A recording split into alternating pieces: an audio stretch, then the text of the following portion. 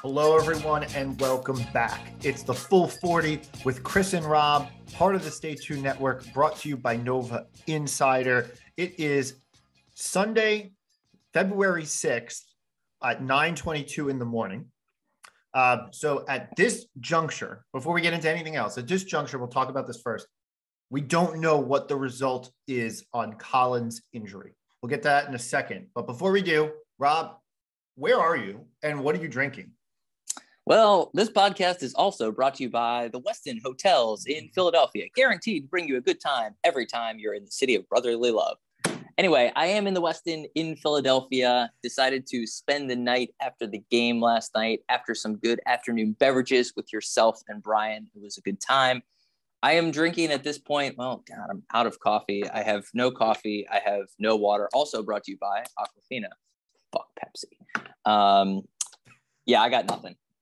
It's 9 o'clock in the morning. I'm in a hotel. They don't even have little bottles of alcohol I can pull from a mini bar anymore because they got rid of all that.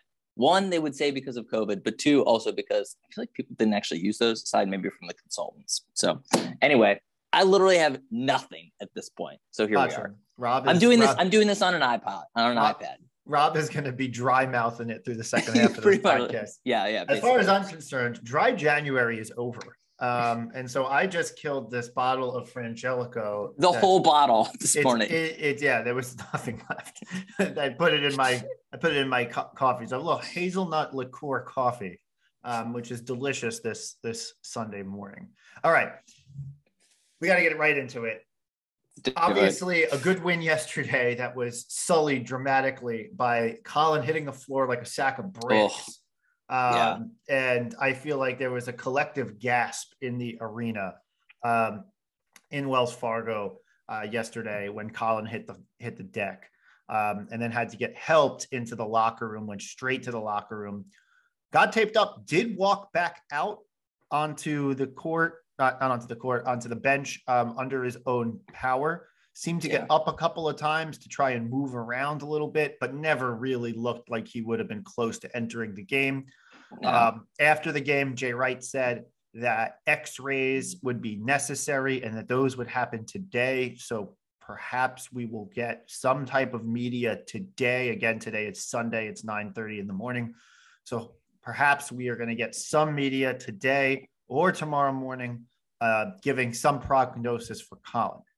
For the remainder of this podcast, we will operate under the assumption that Collin will not be back that soon, but will be back this season. That's kind of where I'm going to go with this, that he might be back for a Big East tournament, NCAA tournament run, but not to count on him for at least the next week of games. So yeah, I mean, we're not doctors, but we're going to pretend like we know what we're talking about. I mean, look, it's an ankle injury.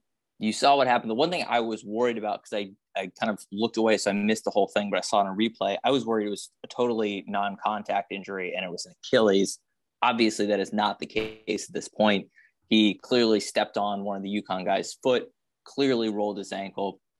This can go, I mean, anybody who's had an ankle injury, this can go so many different directions. You know, one of the things that comes to mind is, you know, Kawhi Leonard in 2017 when he rolled his ankle literally on one of the Warriors' feet, which like keyed ultimately like the Warriors, you know, another great Warriors run. They were crushing them at the time and he was out for a while. So, you know, this could be a multi-week thing. Best case in my mind, it's a week, but I don't know. I think this is going to linger a little bit, even if he is back and playing. I don't know. This seems to be like a recurring theme now. We had hand injuries a few years ago. We seem to have a run of ankle injuries at this point. So in terms of what this means for the rotation, lot of questions there. It's not good. It's not good. It's not good. Yeah. You know, there was I'll bring this up. We had a conversation in the car ride down yesterday that was just like, hey, not this year, but long term, would Villanova have benefited if Collin and Jermaine didn't come back And ultimately where we got to was no. Like, I think we ultimately settled on no, like the players needed leadership, and Collin and Jermaine were the only players who could provide that leadership. This could have been a lost year of Villanova basketball if they don't come back. Right. And then like, because the other argument is that them not eating up 60 minutes a game of at least of game time allows 60 minutes to get allocated to other players that, even if that doesn't work out for this year, benefits them for next year, blah, blah, blah, blah, blah. That was the whole conversation, right? Nothing against Collin or Jermaine, just kind of like trying to tease that out, play that out. Well, we decided that was definitely not going to be good. And then sure as shit, Collin gets I had the same thought. I was like, son of a bitch. Like, it's just some terrible, terrible karma on our part. Like, good God. It's we put that thought out there into the ether, and I am going to put into the ether though. So you said we put that into the ether. I'm putting into the ether that Collin does not have a season-ending injury. So I'm putting that into the ether. So, but either way, we only talk about 1 week in front of us. So when we do our game previews for St. John's and Seton Hall later in this podcast, we will be working under the assumption that Collin's not playing in those games, but we'll see. But we do know that Jay said that Juston is going to be good for Tuesday's game against St. John's. He did not play yesterday. He was not dressed to play yesterday. And Antoine was back yesterday, although there was a minutes conversation, which we have to have a conversation about. But before we get into any of that, so now that we've gotten that Collin conversation kind of behind us, let's talk about the experience yesterday, being at the Wells Fargo Center, went to Xfinity afterwards, the whole 9 yards. Oh, felt good to be back. It did feel really good to be back. I think there was an announced crowd of like 19 and a half thousand. It seems about right. That felt right. Yeah. Definitely good energy entering the building. And at the start of the game, one thing I do have to ask is, did Villanova change its student section strategy with Wells Fargo Center? Because when we were students, and I feel like now I'm saying back in my day. No, seriously, dude, we're old as shit. Back in my day, we occupied both sides of the student set, both behind the baskets. So it was 3,000 tickets, I believe, that were allotted to students in the like 15 years ago. Is that correct? And I don't think it is that way anymore. I think it was changed so that, I don't know, it's either a portion of the second side or maybe it's even just one side. But it was clear when the students filed in that it was definitely concentrated on the same side as the band side, which was cool because it was definitely a lot more packed. Yeah. Granted, it did not result in any more cheering or energy after the game started. Okay, so we were sitting there watching the game. So, we're getting ready for tip. The band's going. We're getting some hype from, I don't know whether it's DJ 007 or whoever it may be. And I'm pretty impressed with the student body. I even took some videos. We got a lot of sway going on. We got like a lot of good movement, a lot of good energy.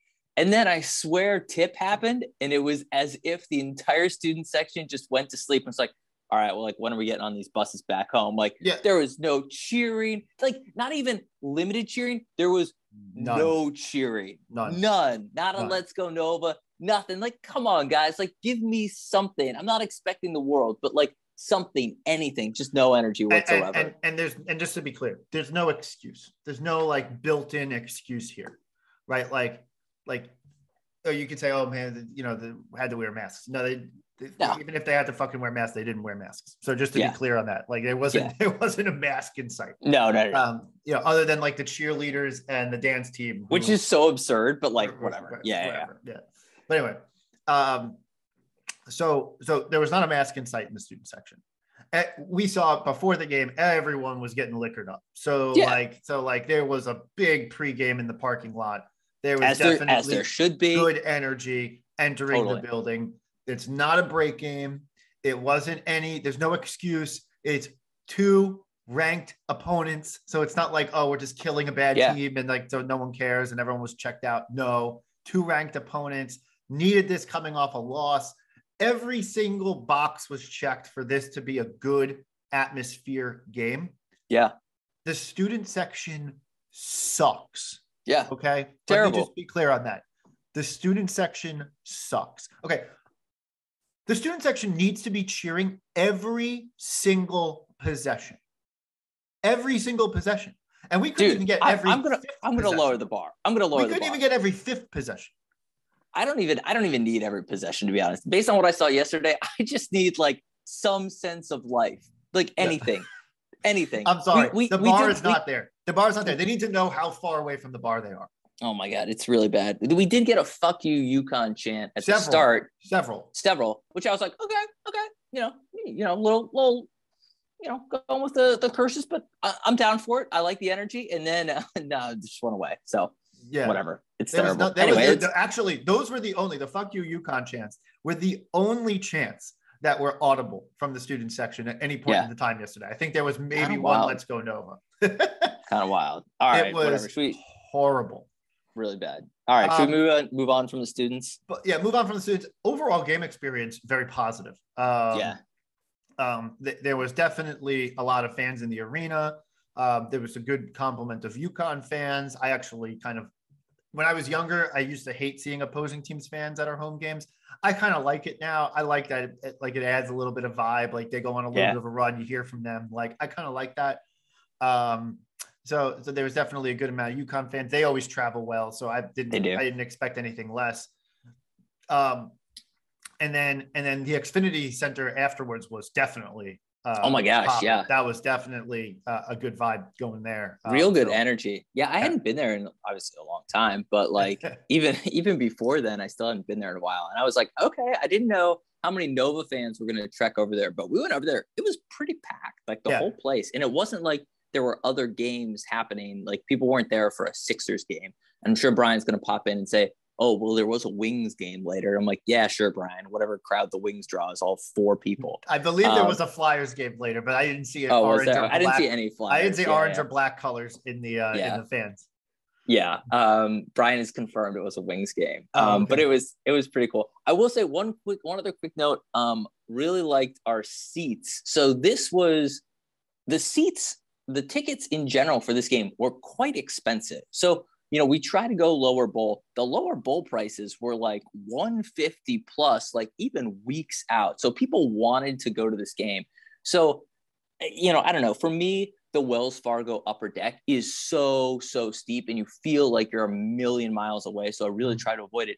So we ended up getting a real good deal, which were phenomenal seats. Ended up being, we got a corner suite, which I'm like, not to toot our own horn, but like we got a good value on the seats. Like we did not pay, we didn't pay an exorbitant amount of money for those. No. Granted, we didn't get any free food or drinks, so whatever, it's fine.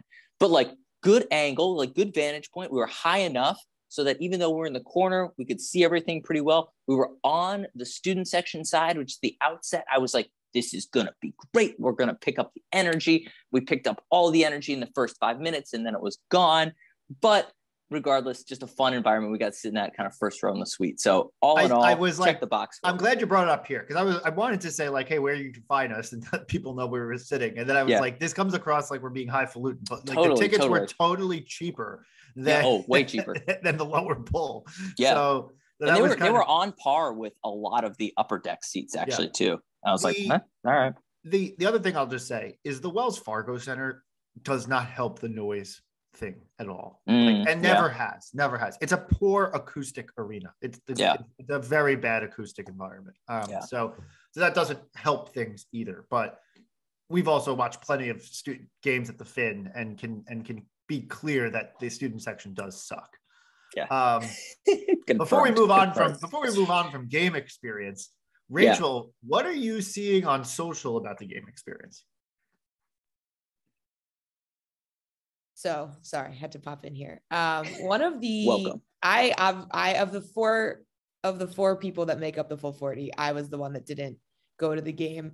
But I obviously followed the game and was on social. My favorite thing I saw was what appeared to be RJ Cole of UConn's mom, complaining that Villanova did the UConn family and parents dirty and gave them nosebleeds. And she's got a picture. We'll probably put the tweet up in on our Instagram, so you want to go check it out later. But it was hilarious because she tweeted multiple times about it, She included a picture. They were really high up, like the kids looked like ants. And the best part was that her tweet was, along the lines of, we can't even yell loud enough for them to hear us because we are so far away. Like, no matter what we do, it's like, it doesn't matter because they don't even know we're here. I mean, the second deck of the Wells Fargo Center does feel like you are like literally in the clouds. It's really far. It's really far. I mean, and when you see the picture, it's like, like this, like Rob was talking about, like the steep and like, the people are like this big. And I mean, it was just fun. It was very funny. Again, we cannot confirm 100% that this is actually RJ Cole's mom, but I'm pretty sure that her handle is Mama Cole and the profile picture is RJ. So I'm going with a strong assumption that this is in fact his mother. So I have to ask Brian, because Brian, you have season tickets for Villanova games, and you are oftentimes, or not all the time, behind the visitors bench. Can you confirm or deny that opposing players fans are relegated to the second deck? So obviously I can only speak on what I know. So I sit at the Wells Fargo Center. I sit in row 5. Rows 1, 2, 3, and 4 are reserved for the visiting teams. It goes seats 1 through 8. So it sounds like 24. Am I doing the math right? 8, 32, 24. 32. It's a multiple of something. And I usually sit by those fans, and most of the time it's fun, but you can tell they're players, families, close members of the program. They're wearing gear. They're pretty engaged in the game. And from my understanding is those seats are assigned to the athletic department of the visiting team. So Uconn was given, here are your seats. There's obviously seats up high too. So how they're dealt out is up to the school that delves them out, not Villanova. So it sounds like Mrs. Mama Cole, we'll call her. Maybe there's a problem. Maybe Uconn's mad at her. I don't want to speak for something I don't know about. Or, a lot of times when the players sign up for tickets, if they sign up late in the week, those worst seats are the ones given out. So maybe it's the Sun's fault. So I like to be critical of Villanova where I can be, but I have to say in this case, there were visiting team family members in front of me. Conspiracy theory, is UConn sidelining RJ Cole? Maybe it's one of those, like they're trying to put him in the transfer portal. I think so. That must be it. That's it. The only player on UConn able to score points is the guy who they want to put in the transfer portal. Yeah, we've uncovered. This is hard-hitting journalism, right? Hard-hitting journalism. Full 40. Boom, you got it. Before I get back into this Cole thing, Brian, what were the people? There was like guys two rows in front of you that were wearing weird hats. Can you? So they were what was that? They were the hats you would get at like Disney World with a character's face like finagled in them, but they were husky dogs. But they didn't have the ears. So it had like a dog nose here up top and, like a strap in the back. And I liked them, but I told them I liked them right when they were leaving. I think they thought I was mocking them. I wasn't. I thought they were an interesting hat. But like, it was something that like I had that hat as a kid, but it was Donald Duck and the bill was like a quack thing. Like it was like the same style as a Disney World hat. There you go. Oh my God. Okay. That's beautiful. Can I also hit on one other thing on social media? So this relates to our social media, and this is totally calling out Chris because this is bullshit. So I wake up this morning and I check our Instagram and I see like, oh, great picture, like beautiful picture of the stadium. And I swipe left. It's fucking Chris's face. So Chris, that's Rachel's fault. That's Rachel's fault. No. I didn't know but no. I'm not blaming this on Rachel. I'm blaming this on Chris. So Chris, we're eating lunch together before the game. I see Chris taking a selfie. I'm like, okay, that's cool. Whatever. No big. Like I'm literally sitting across the table from him and he sends it around with like the implication being like, oh, we should post this. So now we've got either that or you just like to share your selfies with our group text. So now I was showing people the shirt that I was wearing so they could easily identify me. Yeah, because I'm putting this one on you. I was wearing the 1909 threads, the 90s thread of the Villanova, the old school Villanova V with the dinosaur letters. That is a distinctive thing to wear to the Villanova game. Not a lot of people wear that, Rob. And so I want this needs to become a recurring theme there. Now we need each individual selfies each weekly. This is going to happen as awkward as you can make it. All right. Horrible. That's my rant. That's on you. That's on you. Rob, I said in the caption, I was like, parentheses, Rob's there too. You did. Let's Literally, it was across the table. And let's be fair, the three of us could have taken a picture together and we just didn't. This is what happens when you send guys. This is what happens when you send guys to a sporting event together. If Rachel doesn't come to the game, nothing happens for social media. It's totally true. It's totally true. Nothing happens. I forgot Twitter existed. Yeah. The earlier game this season, she's like, "Did you take a picture?" We're like, yeah, no, literally none. It's terrible. Zero photos. All right. Anyway. Yeah, correct. All right. Let's just jump right on this. I want to hit this Mama Cole point for just a second, because does Villanova do the opposing team's parents dirty by having any tickets allotted to the upper deck? And I'm going to go with yes. Like, it's the Wells Fargo Center. This is a ginormous arena. Like, put all of the opposing team's fans, not fans. I could care less about everyone else. Put the opposing team's parents like where they should be, which is down on the bottom deck to cheer on their children. Like, period. So I do think that there is a thing to blame for Villanova.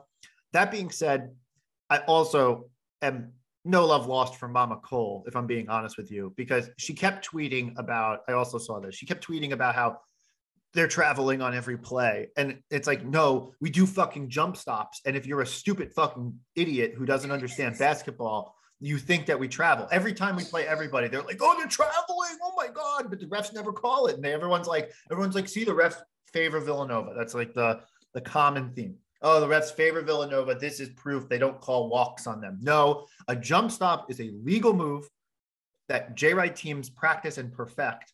And that's why they don't get called travels, because they aren't fucking travels. Preach. So I just need to hit that point one more time. So Mama Cole is right. She should have been down low. Mama Cole is wrong. She doesn't understand what traveling is. But to her credit, her son's the only capable player on the Uconn team right now. Yikesies. So, you want to talk about the game? Let's talk about the game. Let's do it. So a 1-1 week here. And there's obviously a lot to discuss about the Marquette game, which was an unfortunate result. But let's start with the positive result, which was the Uconn game, where without Juston Moore, without Collin for the last quarter of the game, we blew out Uconn. And the final score of 85-74 doesn't really do justice to the spread of this game. This was a 15 to 20 point game for the majority of the second half. And point blank, this was just a blowout. Like I said on the last podcast, we're due to blow out a good team. This was kind of that, where Juston Moore-less Villanova just absolutely crushed Uconn. And we've been bad on the awards for the last two podcasts. So let's launch into the award. Eric Dixon is obviously the alpha dog of the week, because he took one of the best big men in the Big East and the country, imposing presences in the country, in Adamas Sanogo, and absolutely ate his lunch. Sanogo got in foul trouble in no small part because of Dixon's play and how he attacked him. So like some people say like, oh, well, it's not really Sanogo's fault because he got in foul trouble and blah, blah, blah. No. Like Dixon created that foul trouble for Sanogo. And then Eric went on and put up 24 and 12, both career highs himself. So in his biggest game against his biggest opponent, Eric Dixon showed up and showed out and absolutely stuffed Adama Sanogo in the locker. And that is why he is the alpha dog of the week. Yeah, I mean, he has to get the nod in my mind, just an all-around performance. Also added 4 assists too. So Big Dix was getting it done. This game. So I will say, we talked about this matchup, I think must have been last week, and we said it was going to be challenging for him for all the reasons that you outlined, because he was playing Sanogo, who has one of the largest shoulder to waist ratios in the country. The dude is absolutely jacked. And is that an official stat? That's an official stat. It should be shoulder to waist ratio. It should be height, weight, shoulder to waist ratio, and rebounds per game for centers. That's what you need to know. But like, in all seriousness, just absolutely showing up against a talented opponent. I will say, and our friend Sandro has mentioned this before, Eric does a terrific job, but he still has one move, and it blows my mind that defenses can't stop it. He goes left every single time and will do everything in his power to get to the left side of the hoop and finish there. That's it. He does it effectively. He does it effectively. Opponents know it's coming, and he gets it done. One of the reasons for that is that he is a threat to shoot a jump shot, which does make opponents have to respect that to a degree. And I don't mean a 3-pointer. I mean like a mid-range. So if you back off and just let him go to one side or whatever, I'll shoot it. And but he could shoot over you. So that's the one reason why he gets away with doing that so frequently. And the other reason was he got Sanogo into foul trouble. Totally. And the other reason, Dixon is got a pretty wide body himself. Yeah, totally. So he creates space with his own shoulders himself, and creates room to take the little baby hook. The getting Sanogo into foul trouble was hilarious because we were talking about this yesterday. So Sanogo picks up 2 fouls, so they immediately sub him out, right? And his sub is it was like a before and after of after Shaq Fit is Sanogo, and before Shaq Fit is whoever the hell came in for him, because the dude had the shoulder to waist ratio was not nearly the same. This dude absolutely needed to spend time in the gym, and Dixon for sure had his way with it. Definitely just opened a lot of stuff up. So that was really cool to see. So yeah, Dixon getting it done there. Question that's come up is, and we can discuss this now or discuss it later, is Dixon's obviously putting on a nice run of performances, showing a lot of consistency. Are we starting to talk about NBA draft status for Eric Dixon? Headline, absolutely not. Absolutely not. While he's contributing nicely to Villanova, he is nowhere near NBA draft radars because of his athleticism at this point. It's still relatively limited. He definitely need to slim down, speed up a little bit there, and need to show way more consistency in terms of dominating performances to show kind of that upper level and show that upside that the NBA scouts are looking for. So long story short, the answer is no. Eric Dixon is absolutely going to be around for next year and very, very much likely the year after that as well, too. So Eric Dixon absolutely gets the alpha dog of the week without a doubt. Yep. 100%. Shaq Fit man play of the week. Let's just stay on this. Do we have one? It's not a great standout to me. There was a couple of steals that we made that led to runouts that I thought that's true. That's probably it. I thought were pretty good. Caleb Daniels had his own steal run out. I think it was probably the Caleb one. Yeah. I like that. I like that play. Oh, it was still. I got one. Slater diving from behind. Boom. Slater. Which then keys a run out. Yeah. The Dwayne Anderson patented dive, knock the ball loose from behind at the Wells Fargo Center when you're up big. Hustle attitude play. That is a patented Dwayne Anderson move. He did it right. He did it. Dwayne Anderson probably saw it and was like, yes. That's the thing that I did against UCLA back in the day. I think that might be it. I think that's I like the Caleb run out a little bit better though, just because I think it was a little bit earlier in the game. So it wasn't quite as much of a blowout. But anyway. So that's that. Pass the fucking ball award. Let's just stick right with it, Rob. Yeah. For me, it's Slater. And it's I think we'll probably talk about this a little bit later, but I go back to the Marquette game, the moment, the technical foul.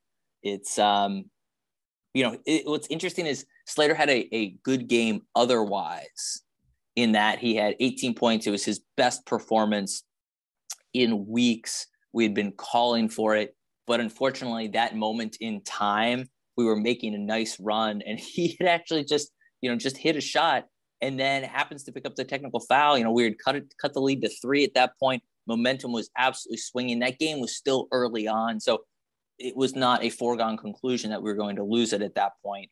Just an absolute momentum killer. So that to me is unfortunately the pass the fucking ball award. Shit. I think I might go to, I don't know.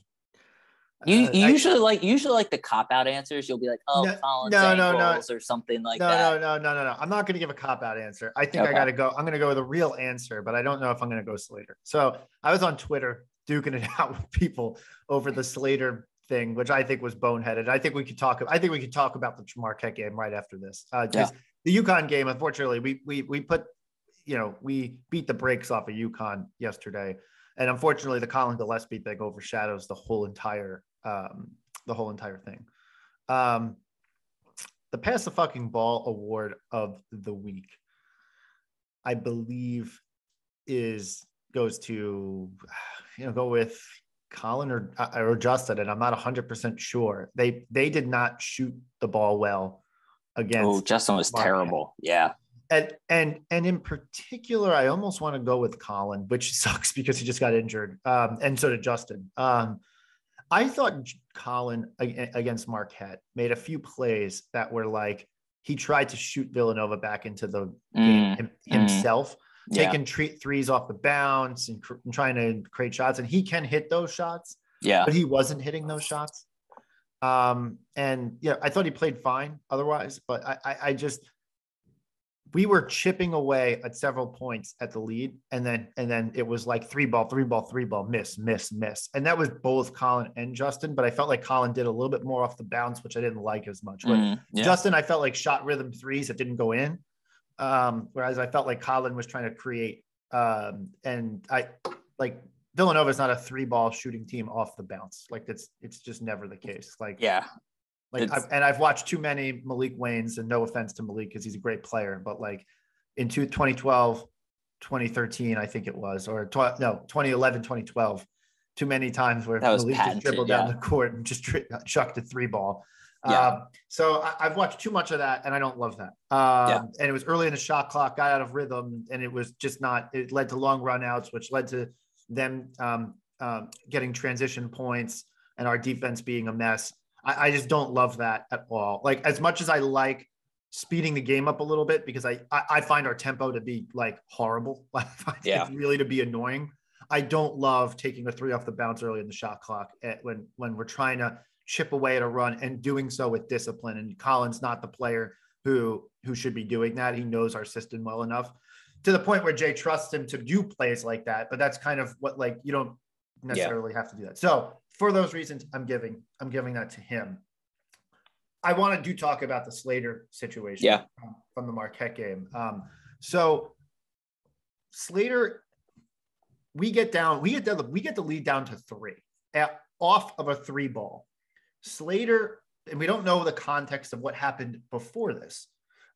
True. Slater turns towards the bench right in front of the referee, and according to Jay Wright, said he cursed. I mean, look, to a certain degree, like, this is basketball. Like, we're not sitting here with our panties in a bunch over like not understanding how basketball works. No. Right? Like, we understand that players are talking the entire fucking game. Like, that's part of basketball. That's Absolutely. Fun. That's cool. I like that. And I will add that I think this team needs to show more emotion. That this team can be such a robotic, like emotionless unit that the show of emotion that the energy injection that Slater can bring is welcome. And when that happens, you have to take the good with the bad, which is, this was the bad. But it might have even been beyond the bad. It was the ugly. Like, it just did not help our situation at all. And I would add that it was right in front of the referee, right in front of the scorer's table, right in front of their bench. So you did everything. So, like, you put the ref in a position where he felt like he had to blow his whistle, which a lot of people said refs shouldn't have blown the whistle, like, let the players play the game or whatever. I can agree with that. This refereeing crew is a known disaster in the league, known to inject themselves into the game. James Breeding's crew is the worst reffing crew, maybe in college basketball. So this refereeing crew is known to suck, which is all the more reason where you have to be like, I got to watch myself so I don't gotta be smarter. I don't create situations that put my team in a position where they don't win, right? So it's like that's part of it.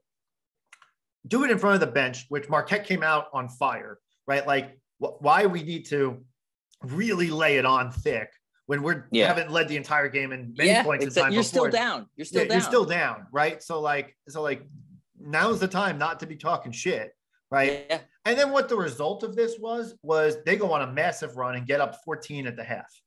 And like, look, it might have happened regardless. Yes. We don't know, but you don't give him that opportunity. Like, that is it's a momentum killer immediately. It gives them the ammunition they need to say, okay, cool, here's an opening. We got it. Thanks. Free throws and the basketball, right? So what was a 3-point game, which they were like a mess offensively at that moment. At that moment in the game, it was one of those handful of moments where they couldn't get anything going offensively. Shaka was probably not going to call a timeout. So that causes a timeout. They hit free throws. Now it's a 5-point game. They get back to what they were doing. And now all of a sudden it's 41-27. Yeah. Like, it's crazy. It crazy. really hurt us in that moment. But I don't give it that because Slater was the bright spot in that game. That was one. So like, he was the only guy other than Caleb who helped the team win. The team came out totally flat, and Slater and Daniels were the only players who had any life at the beginning of that game. And because I thought that at the end of the game, I thought Collin's threes off the bounce and things like that were actually more damaging, because we had plenty of moments where we could have gotten back into that game and taken leads or tied the game. That I think that boneheaded plays that were not that, where you didn't have the referee impacting the game. Disagree. If we think about the origin of the award, a single moment in time, hey, this warranted a pass the fucking ball comment from Jay Wright. This to me is that moment. Absolutely. Single point time, turning point, sliding doors moment. The award is literally called pass the fucking ball. And I'm giving it to Collin for not passing the fucking ball. Like, you want to talk about the origin of the award. I bet Jay was angry about that, about the technical. Oh, you could tell Jay was really pissed at Slater. You could tell on the replay that they kept showing Jay talking to Slater, and he had this look where he was like he was so pissed, and like basically showed restraint to Slater, because he didn't want to just totally throw him under the bus in front of the team. But like, that was a mess.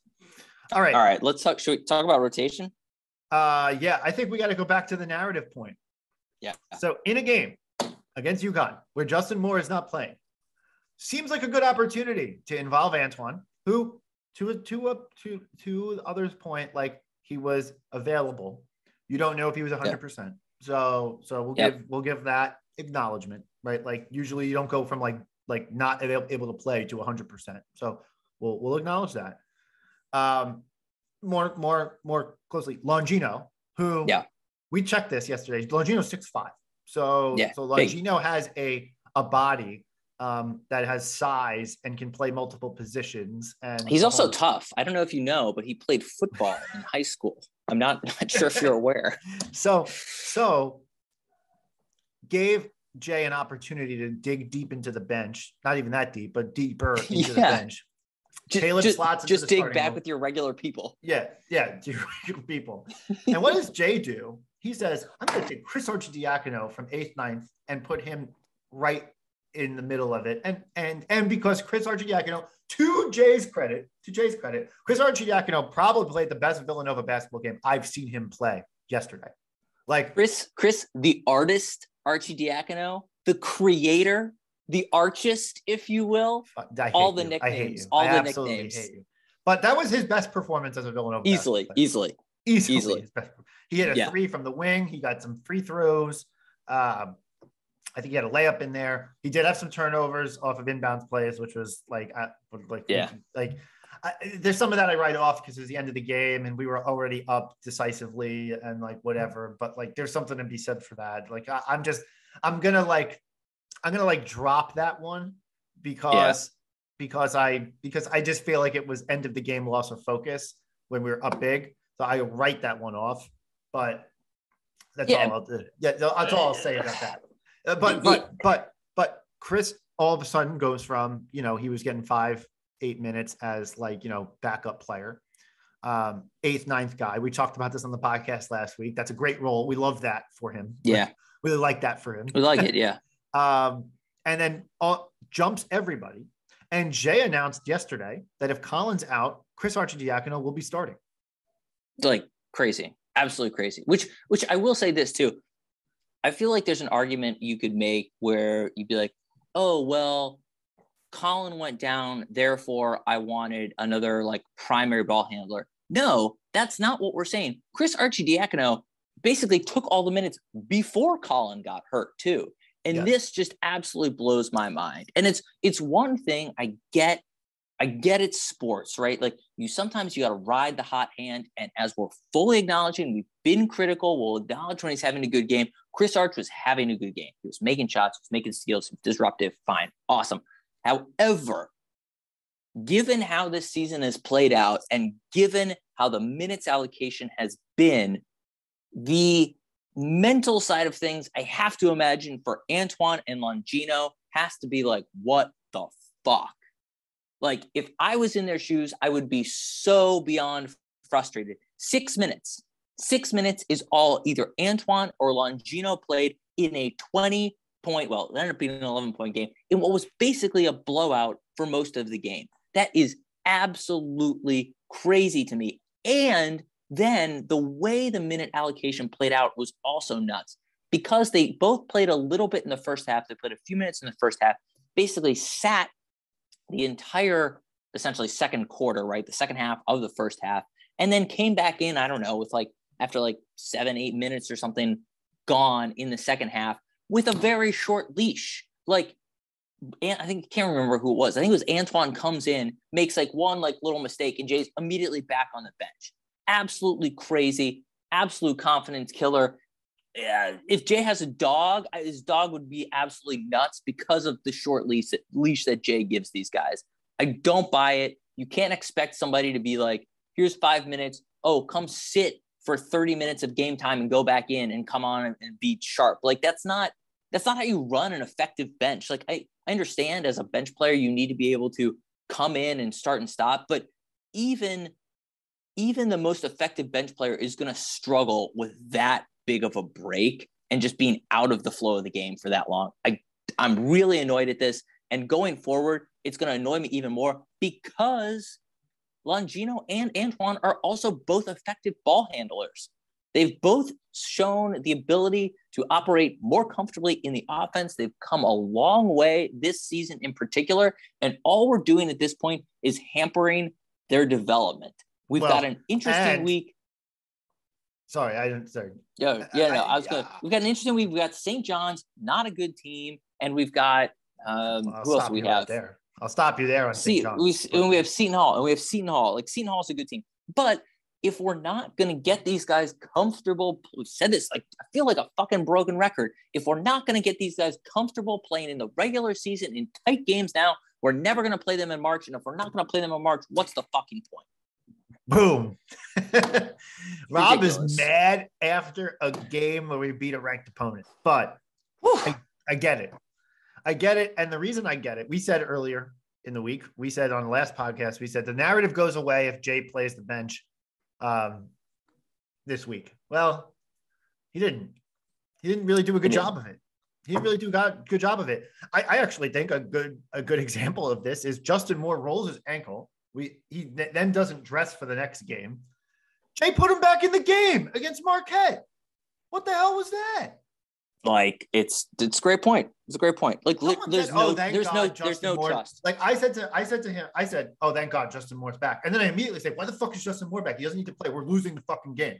We're not going to beat Marquette. We're down. It's crazy. A lot. It's crazy. Okay. When we've had Alan Ray on a couple times, he's talked about trust, right? There's clearly no trust. There's no trust. And it drives me up a fucking wall. No, here's the thing, though. There is trust because he plays them at all. So I think that actually makes it worse, is that there is trust. Jay's talked about how, and Jay has actually said of late, he's like, we are bad at this. He acknowledges that he's bad at getting players playing time sometimes. So he's bad at this. He said, that's his words, not mine. I am agreeing with him on his take. But this was a perfect opportunity in the second half of this game. You could argue that Collin Gillespie shouldn't have even been on the floor when he got hurt. Now, there was 10 minutes left in the game. There's still plenty of time left, whatever. But now Collin wasn't there and we still won by 11. So could that have been a moment where Jay could have bought Collin 5 minutes of rest in between team timeouts? Totally, you could have made that argument. Now, what's your ideal rotation going forward? So much of it is forget based on Jay. so much of this is based on Collin. Let's assume he's out. Let's assume he's out for the next few weeks. Who are you playing? Well, Moore is back. So we need Moore. Yep. Caleb, I'm putting in the starting lineup now. Absolutely. He's playing super consistent. Love it. Yeah. And oh, by the way, sorry, on the Caleb note, I am now here to redeem mea culpas from everybody. I want the mea culpas from everybody on the Caleb Daniels slander. We acknowledge that he didn't play well, but we did not go as far as some of you did, who said, oh, he sucks, oh, blah, blah, blah, whatever, get him out of there. He's killing us, blah, blah, blah. Nope. I want your mea culpas. You were wrong. That's right. All right. So we got Caleb. Yeah. So those two. Yep. Samuels, Slater, Dixon is my starting rotation. That's pretty easy. Agree. Agree. You don't need problem. Right. Okay. Don't overthink it. Don't overthink it. There's no need to overthink that. That's an easy starting five. Yes. Then first off the bench is probably Antoine. Yeah. Probably Antoine. I could understand. Here's where I'm going to go with this. I could understand if because of you said ball handler, the other guys. I think Chris is a better ball handler. I think in terms of he makes less mistakes. Chris plays mistake-free basketball by and large. He doesn't do anything that great, but he reminds me a lot of Tony Chenault in some aspects. In some ways, like you're not going to get much offensively, but he'll handle the ball. Yeah. Tony Chenault had a better game of getting to the cup and all that other stuff. But yes, and to be fair, if Chris Arcidiacono can hit a three once a game, because the defense is going to leave him wide open. Sure. Then okay. Then he justifies his existence at 5 points a game, 6-7 points a game. So that's absolutely okay. I could get Chris being first off the bench, but we're not talking about a sixth man role like Caleb plays the sixth man role. I'm playing it like you're rotating through your bench, kind of evenly. Yeah. And so you got those two, and Longino obviously comes off. And then I keep saying this. I really think that Trey Patterson should play more. I think that Trey Patterson needs to play more than 5 minutes a game? No, but I think he should see active time, wherever. Because the one good thing about losing Juston and or Collin at any point in time is we have a plethora of developed guards. What happens if you lose Slater or Samuels or Dixon? What happens if that happens? Because nobody's played. No one's played. So then you have to go Longino at the three, right? So you got a 6'5" guy at the three, which is fine. Jay gets fine. That. But then the 4 and the 5 spots, what do you do with that? Trey Patterson's the only guy he shows no interest in playing in Njoku. So at this point, zero. I'm going to be realistic in some of this. Patterson at least sees floor occasionally. So I'd say Patterson needs to find some rotation time. But I mean, what are we talking about here? I mean, I have to say this, you have to say without Jay, I mean, I have to. We're having our debate. What would we do as if we were in that position? I would play a lot more of those guys in the first half of games in particular. And to a certain degree, regardless of the score, I could argue that you could, based on whatever the score is, you could argue that it's time to get those guys in. Totally. Because if we're losing early in games, Jay tends to tighten his rotation if we start down a game. I argue the opposite. I argue, no, get other guys in. Maybe they're going to bring some pep in the step off of the bench and create something and throw a different look at the defense. So I'd rather see if we start going down, we played against Marquette, we immediately surrendered an 8-point deficit. That's a good time to bring, Antoine wasn't available, but that's a good time to bring Longino off the bench. Give him something different to look at. Do something different. Yeah, I agree. So I don't know. All right, we've made our point. Yeah, we made our point. Should we talk about? I know we're running up against time. Should we do a little preview? Yeah, can we do a preview? I also want to just talk a little Big East stuff right now. So right now, a lot of fans would be forgiven if they're just looking at the Big East standing and saying, okay, where do we go from here? So right now we're second in the Big East at 10-3. Providence is first in the Big East at 9-1. They play later today. So right now it's looking like Marquette's 8-4, Uconn 6-4. I don't think Uconn or down. Xavier lost to DePaul yesterday at home. So I don't think Xavier down is at all a threat in this conference. UConn, we have another game with, but UConn doesn't play Providence again. So they might play Marquette one more time. I think they do play Marquette one more time. So there's going to be some cannibalization there. I think this is down to us, Providence, and Marquette for the conference. And the reason why Marquette is is at 3 losses back of three games back in the loss column from Providence has a chance is because they have the sweep against us. Yeah. So that provides them some things. So if we go out and beat Providence twice, then like Marquette is right back in the mix, right? So yeah. So because and it is interesting too that Marquette, even after their big run, you're like, oh, they're still not even like in second, and that's because they started off terribly. They started off the conference play on a 4-game losing streak, so it's taking them a bit to get back. Right. So all of that being said is look, to me, I think that the two games versus Providence, us and Providence, the first one is on February 15th at the Dunkin' Donuts Center, is like the whole conference right there. Like, and if Providence splits with us, they're pretty much like totally driver's seat to win the Big East regular season title at 9-1 right now. So if we win at the Dunk, then all of a sudden I think it might be the last game of the season or second to last game of the season at Providence is like, at home versus Providence is like the game of the year. Yeah. So all of that's there. I mean, like, look, right now everyone's jockeying for seeding and whatever. As Villanova fans, we've been the Big East regular season champion enough and have gotten that 1 seed in the Big East tournament enough that I think that I think it means a lot more to Providence or Marquette to get that. I don't think it means as much for us. We're more interested in NCAA tournament seeding. Not to say they aren't, but just like we are.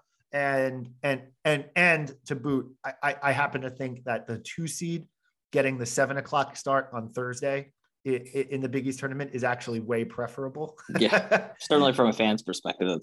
From a fan's perspective of being able to go to the game and the whole 9 yards. Like, so like, I just, to me, it's like not the end of the world if we don't win the Big East regular season championship. Obviously, would love to shut some Friar fans up who don't understand KenPom at all, because they're still like 45th in KenPom and they can't wrap their head around that the margin that they win games by is a predictor of how you're going to do going forward. They don't understand efficiency margin at all. None. No, they don't understand it at all. They keep talking. I keep seeing KenPom is a fraud from Providence fans. I'm like, KenPom is not like, he's not writing the thing. Yeah, he has it's just an algorithm. It's just stats. Puts the stats in the math, like the model, and the model computes what it is. And it's also, by the way, proven to do a pretty good job at predicting it, because if you're in the top 20 of both offense and defense, that's pretty a good predictor of the actual field of teams that are going to win a championship. So the Providence fans don't get it at all. And they counter with, well, winning close games is a skill. I agree. It's a skill. Sure. It's not a skill that's going to be picked up in KenPom. It's a skill that's going to be picked up in your resume. Yeah. So anyway. That's it. 2 big games this week because of circumstance with Collin being out. So we play St. John's at MSG on Tuesday. St. John's, since we played them, has actually put together a handful of good performances. They played Providence tight. They beat did they beat DePaul? I forget who they beat. They beat somebody. They beat Butler. They beat Butler yesterday. They beat Butler yesterday at Hinkle, which is decent. Top Butler's terrible, but winning at Hinkle is not easy. And they beat Georgetown. Okay, so did they throttle Georgetown? I think they throttled Georgetown. Yeah, it ended up a 13-point win, but it was pretty comfortable. They're 5-6 at conference, tied with Seton Hall. And so that is 8th in conference play, but they are playing a little bit more like the St. John's you'd expect. Their defense is, hounding guys and turning people over. They're creating opportunities. This is not the game that we want to have our primary ball handler or our secondary ball handler out for. So it's all of a sudden now becomes more interesting because of the Posh Alexander. No, Rob. This is a very losable game on Tuesday. You're overthinking. Very losable game on Tuesday. Very losable game. Let's talk about their. Yeah, sure. Every game's losable. Let's talk about your point since we played them last. Okay, we beat them, less than 2 weeks ago, right? Since then, they lost to Providence, and their 2 wins that you just made. They beat Georgetown and Butler. Come on, It's not like this team has turned it around. They beat Georgetown and Butler. Those aren't good teams. I get that. I get that. Like, I get look, that. It's a losable game because Collin's out. I get it. It's a style of play. Whatever. It's a style of play issue. They speed you up and turn you over. Down, having half a primary ball handler and Juston Moore coming back is not going to be 100%. Antoine is not 100%. And Collin's out. Like there's a recipe for disaster against Posh Alexander. Okay. Sure. I get that. I totally get that. But let's not play up St. John's like they're some big behemoth. I'm not calling them a big behemoth. I'm saying that because of the way they play the game, they create problems. They press. Okay. What happened at the end of the game against Uconn? They pressed. We were up big. The game was in hand, whatever. They turned us over 1,000 fucking times. Like it is a very losable game on Tuesday. And I would not be surprised if we come away with an L. That's fine. I just don't make this into a bigger deal than it is. It's St. John's. John's. We should win. We still should win. But it's now all of a sudden a weird game now. Every game is a weird game because Collin's out. That's kind of my point. Like every game is a losable game because Collin's out. And on that topic, Seton Hall comes up on Saturday. And all of a sudden, Seton Hall turns the calendar to February. And what happens? They're 2-0. One of those games was similar to what you said before, was at Georgetown, where they struggled, but they got it done. And then they host Creighton. Creighton just beat Uconn earlier in the week. So you're thinking, oh, maybe Creighton's turning it around and they're making they're positioning themselves for their run to the NCAA tournament. And what does Seton Hall do? They go up 28-7 in the opening 15 minutes of that game. Absolutely beat the brakes off of Creighton. The final score was 19-point spread, and it wasn't wasn't that close.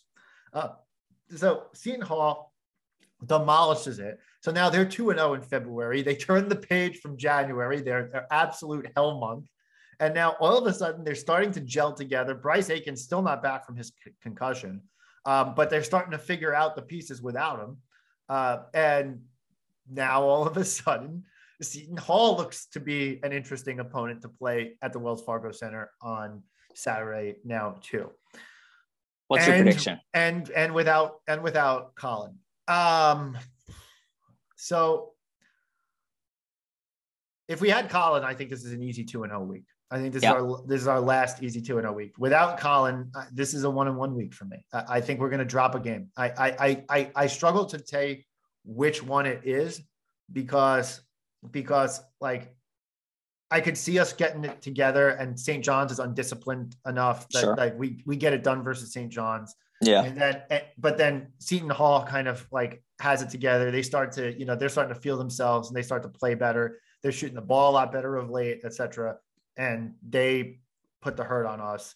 I could also see it going the opposite way, where St. John's, turns us over a lot and creates a mess for us in the St. John's game on Thursday. And then we lock Seton Hall down on Saturday as a result. There's almost like payback for the other game. So it's hard to not see a 1-1 week without Collin. It's just it complicates matters so much because this is the last week that you could reasonably have expected us to go 2-0. Because following that, all of a sudden we're at Providence. We play Georgetown again. At Uconn, and then we have a bye weekend, and then versus Providence and at Butler. So every game features a top 25 team after this week. So, I don't know. What do you think? I'm going to go 1-1 as well. I think similar thought process, just hard to pick, which one we end up losing. I think without Collin, you just don't know how things are going to shift out, how things are going to play out, and kind of where that unpredictability is going to come into play. So 1-1 for me as well. If I'm picking one, I'd say we'll win against St. John's, lose against Seton Hall, but we'll see. Yeah. If we do go 2-0, this week, then it's a showdown then down the stretch for the Big East regular season championship, because we have that 15th game, the February 15th game at the Dunkin' Donuts Center, which will be an electric environment. The Providence fans have been awesome all year. So Totally. And for good reason. They have a lot to cheer for. It'll be very, very interesting. In terms of podcasts coming up, I don't want to overpromise here, but we do have some guests lined up. One guest to talk bracketology sometime soon. And then we're working on getting Rob Douster from Field of 68, who also he's a Uconn fan. He went to Vassar College, but he grew up a big Uconn fan, so he's a big Uconn guy. So we want to try and get him on. We'll see. I don't know if it's going to work out scheduling wise, but so I'm not over promising. But we're looking to have some future guests on the podcast. We'll probably talk to Fanta or look to talk to Fanta again before the Big East tournament. So that's what to look forward to on the podcast. One final thought before we go. We should have mentioned this in the social media segment. We forgot to. There's a great video on the Insta, on the Barstool Nova account. Villanova fans continuing to show that we have problems with hills. This is just a flood of students trying to make it up to the Bryn Mawr train station, trying to get to the game yesterday. I love it. People slipping, people sliding. Couple bevs will absolutely do that to you, but Villanova fans, continue your good work on the hill front. I don't know why this has to happen all the time. It's fun. It's phenomenal. I'm all about it. We just need more hills for Villanova fans to deal with. Let's go. Villanova fans literally trying to die on this hill. Yes. Yes. Phenomenal. All right. That's it. Find us on Spotify, however long they're still around, Apple Podcasts, YouTube, SoundCloud, at the Full 40 on Twitter and Instagram. I think we technically have a Facebook account, but I haven't checked that. I think we do too. Yeah. For years. So find us on all those places. Thank you everybody for listening. And as always, let's go Nova.